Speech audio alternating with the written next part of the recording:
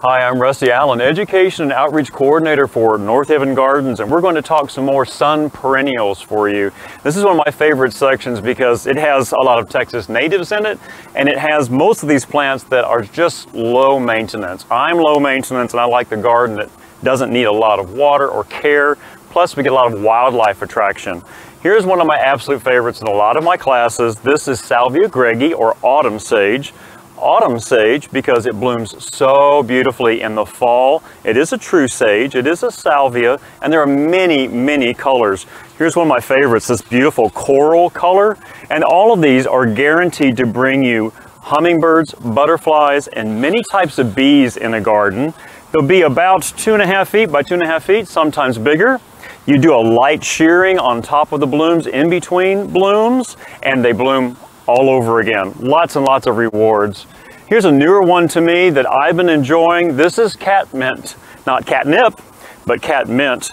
And these make beautiful mounds depending upon the variety of this lush green foliage, a little blue cast to it that I like very much, and lavender-purple flowers all summer long. I've seen these that the cities are using in their commercial landscapes too, and they do beautifully, bringing different kinds of bees to a garden. Again, this is a wonderful perennial in a drought situation, full sun all day long, very good drainage, and you get many rewards all summer long.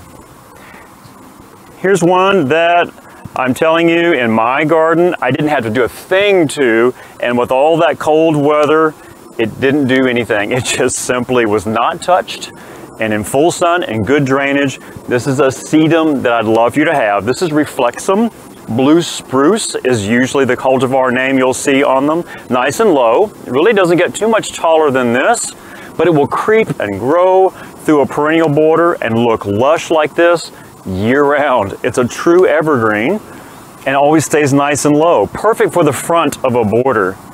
Here's another one that's at the front of my border, and that's pink skullcap.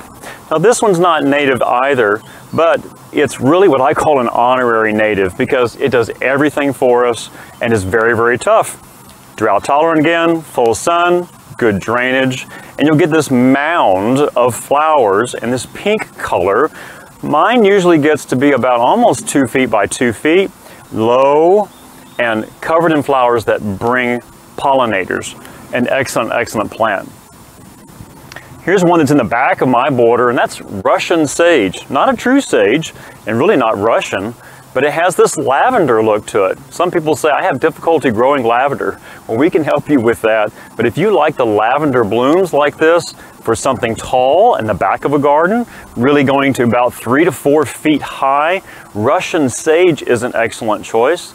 I like it. It fills back spaces in my garden and just really guaranteed to bring different kinds of pollinators. I see lots of types of bees on my Russian sage. And here's a classic that's been around a long time, and that's cannas.